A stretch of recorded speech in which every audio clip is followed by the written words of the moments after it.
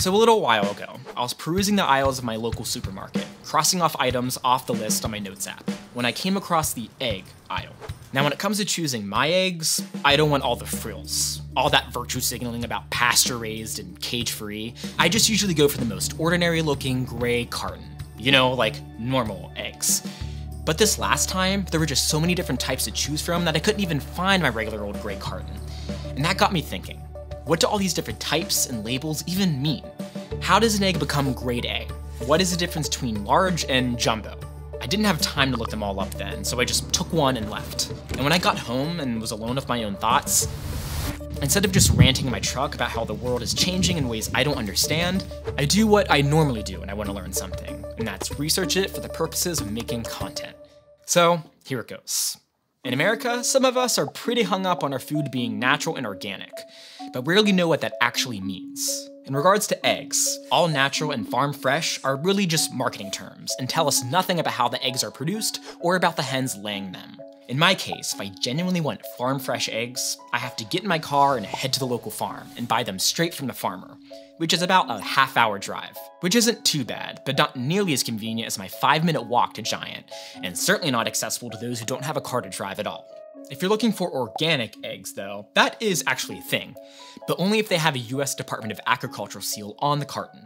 Organic eggs are laid by free-range hens and are fed organic feed like grains and plants. All good things, as they're both healthier for you and the chickens that lay them. And when it comes to enriched eggs, or omega-3 eggs, these really are enriched, meaning they have more of the vitamins E, D, and B12, and have less saturated fat and lower cholesterol. The hens who lay these eggs have flaxseed or supplemental vitamins that in turn enrich their eggs. So if you're watching your cholesterol or want more of those healthy fats, enriched eggs actually do make a difference. Now, what I've always wondered about is the difference between cage-free, pasture-raised, and free-range. All three of these labels means the hens weren't confined to cages. Cool, right?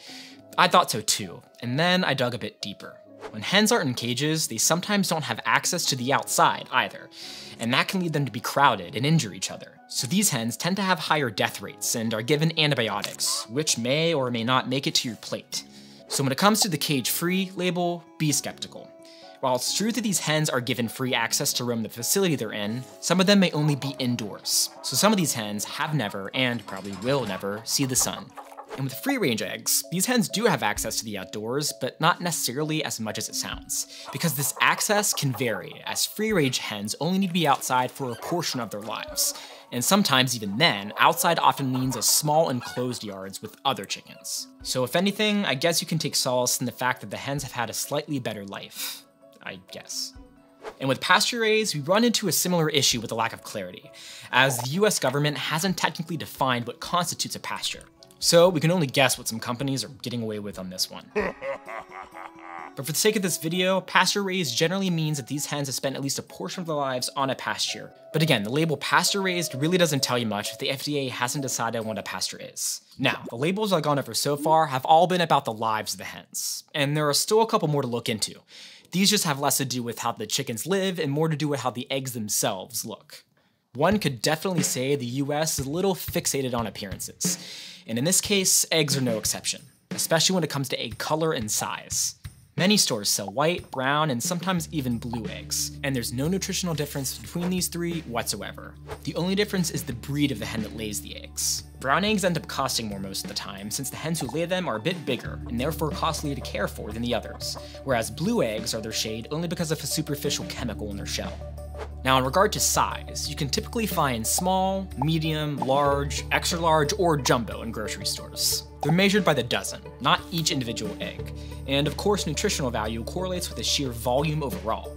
So that ultimately depends on how much you need for a certain recipe. So if you want to make an omelet that has some extra egg to it, extra large or jumbo is probably a better choice for your shopping list. So that's color and size. Now, what about those grades?